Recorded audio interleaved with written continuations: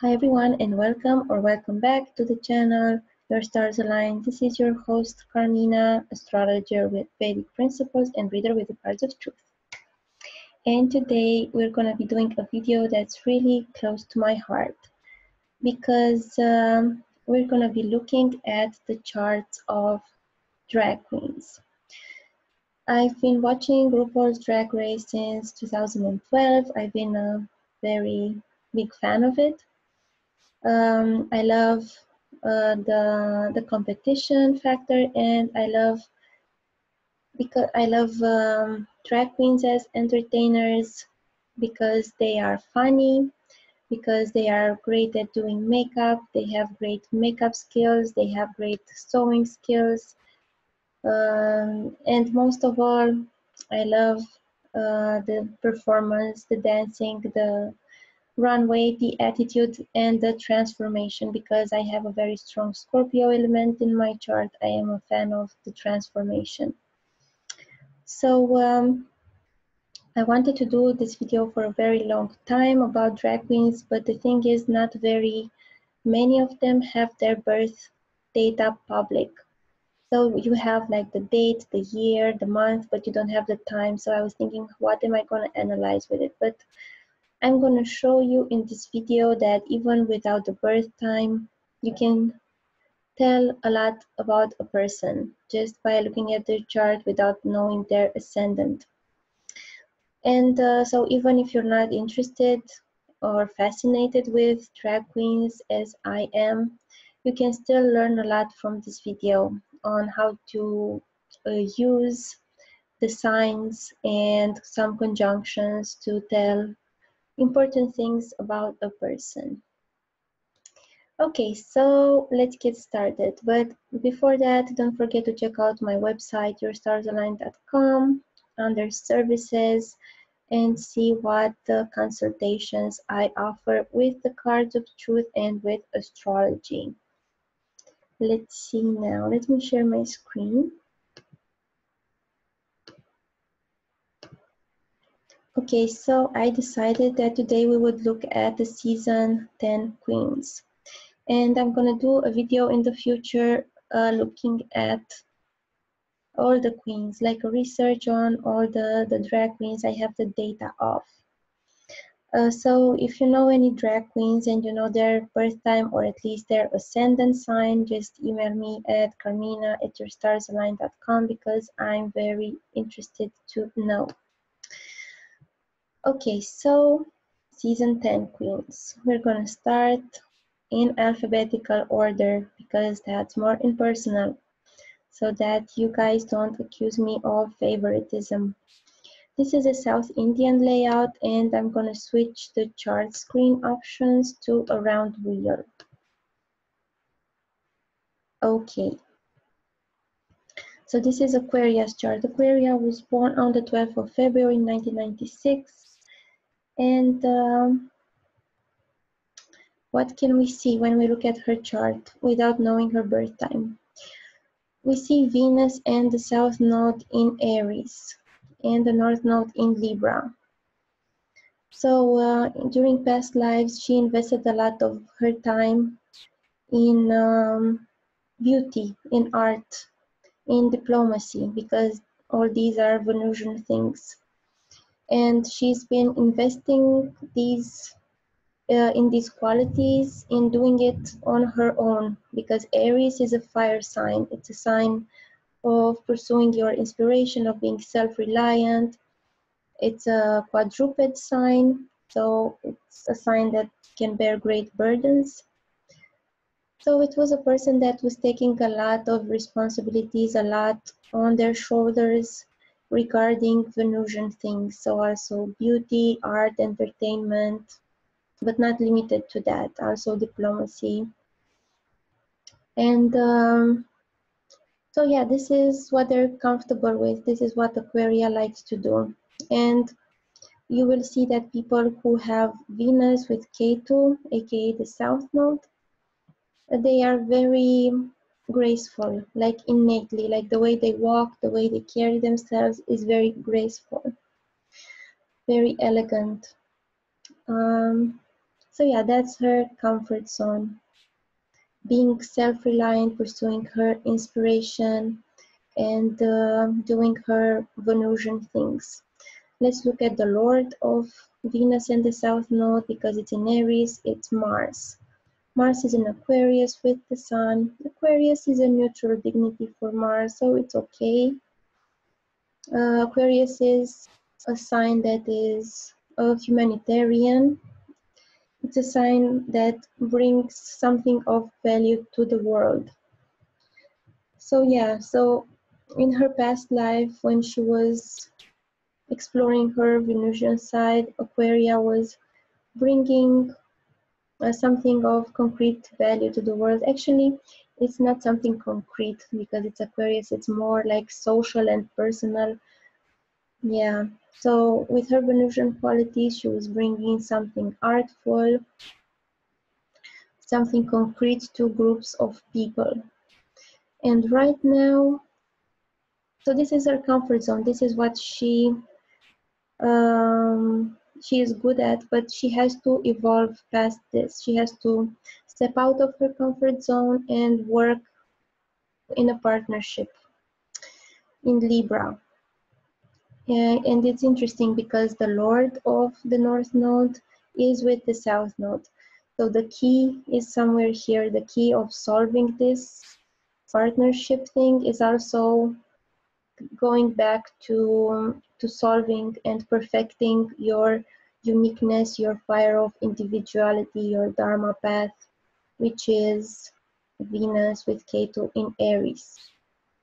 So yeah, she needs to learn to work more in partnership. She needs to learn about the fairness in human interactions, which is all Libra. Yeah, because the North Node is something that we're not really experienced with. She will do some mistakes, of course, like all of us. So she will either go too hard in a partnership or say that she's not interested in being in a partnership at all, which is of course not true. But what she would need to do in order to feel fulfilled with her soul's mission in this life is to take her fire of inspiration and her uniqueness and somehow integrate it in a partnership without losing her individuality. This is her challenge in this life. So what else can we see from her chart?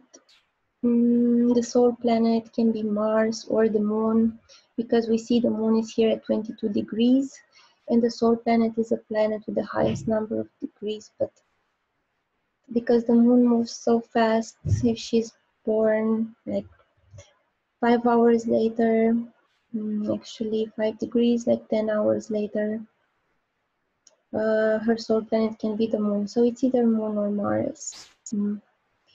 But Sun and Mars here together, it's a pretty hot combination.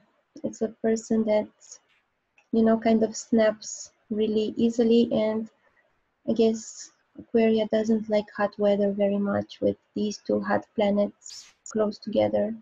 The Sun also being a symbol for the body. What else do we have here? Jupiter and Mercury. Yes, Jupiter is debilitated, unfortunately for her. So many times in her life, she tends not to see the bigger picture because Jupiter is debilitated and starved by Mercury. So she sees the details, but not the bigger picture. And also it's difficult for her to give. It's a challenge for her that she has to overcome. Like when she gives something, she doesn't have to follow the outcome of her giving someone something. So if you give a poor person some money, you don't have to stick around to see if they buy alcohol or food or whatever. You just have to give it and just let it go. So yeah, she needs to work on that. She needs to work on not being concerned with the consequences of her generosity, because Jupiter is all about generosity, and Capricorn is the part in us that thinks we are the doer, that thinks we are in control of things. So that's why Jupiter is debilitated here, because you can't really be looking at the effects and the consequences of your generosity.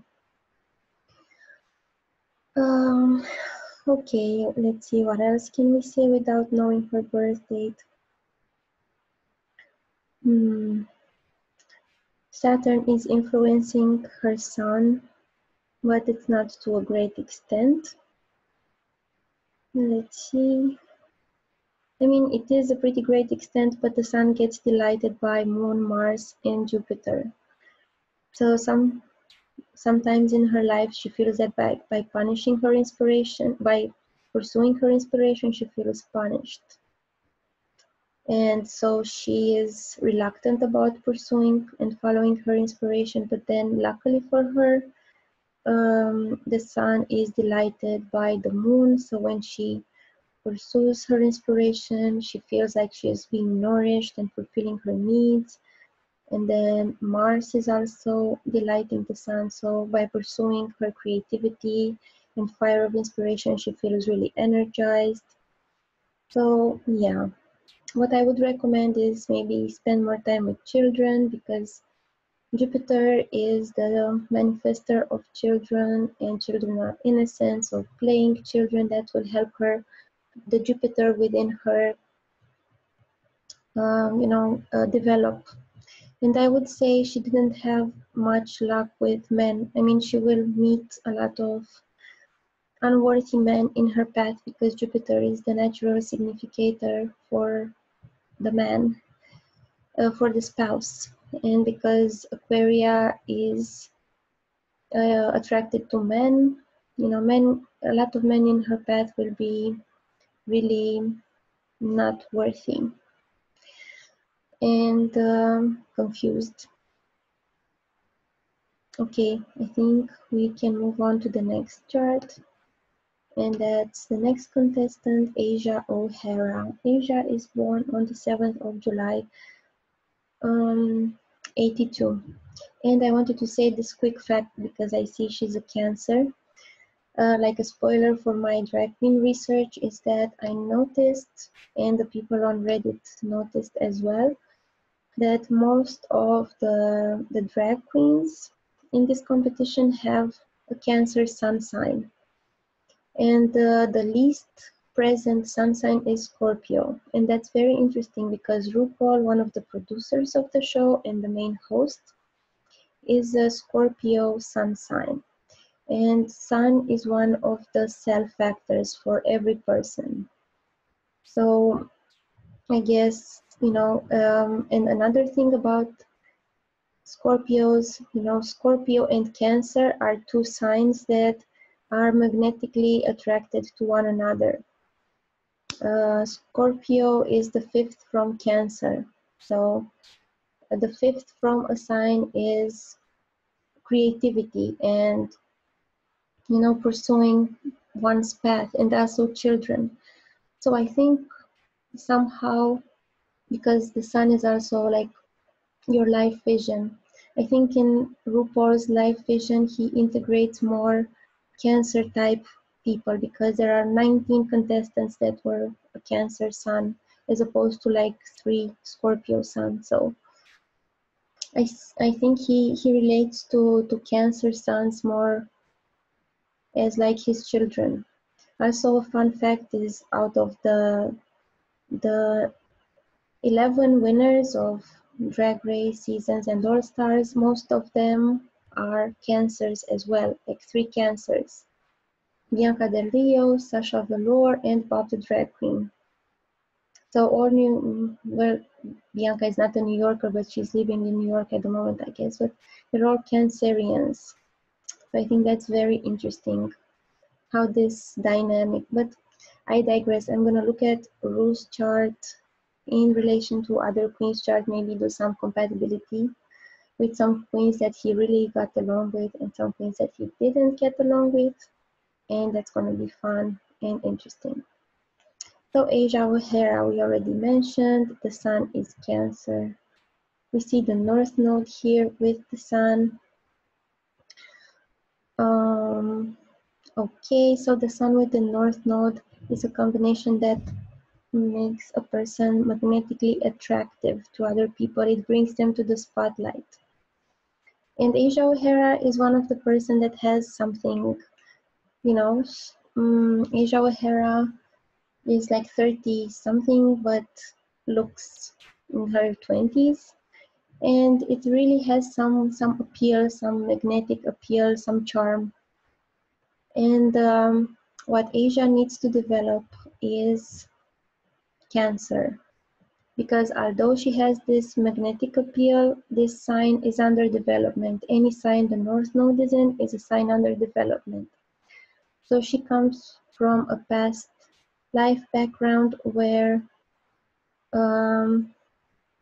she was in a position of authority, because the South Node is in Capricorn, which is a very, self-controlled, authoritarian sign. So that's her safe zone. That's her safety place. And now she has to go to expressing her feelings, like expressing her genuine first feeling, not the second, not the third feeling, and being more emotionally open, more flowing, more adaptable, not rigid like Capricorn. So let's see the dignities. Okay, Capricorn is ruled by Saturn, which is exalted. So yeah, she was very good at what she was doing in her past existence, in the position of authority. Right now, I could say she's a workaholic, because when you see Saturn and Mars together, these people work beyond the point of exhaustion. So yeah, Saturn is in great shape. So she's good at perseverance, at patience. Like, she gets a lot of things done by just trying and trying and trying and persevering. And what else? Let's see, the North Node is in Cancer, so the Lord is the Moon in Aquarius. So yeah, she has to express her feelings in the context of groups, which is Aquarius, and in a social context, because the Lord of the North Node is in Aquarius. Yes. And also she has to develop her leadership skills, because the Sun is a Kshatriya planet, very orderly, very disciplined. She has Mercury with Venus in Gemini. That's a great combination for being charming and having a sweet speech, and people listening to what you're saying and giving you things easier than if you had other combinations. So that's a very auspicious combination to have. She has Jupiter in Scorpio, so her Jupiter is the same sign as RuPaul's Sun. So that's good, I think. Yeah, RuPaul feels that Asia O'Hara brings him joy, because Jupiter is joy. Yes, that in a nutshell is Asia O'Hara. Yes, I'm gonna stop now because I have a reading scheduled. So don't be scared if my lighting is different and if my outfit is different when I do the rest of the queens. It's an ongoing project. Talk to you soon.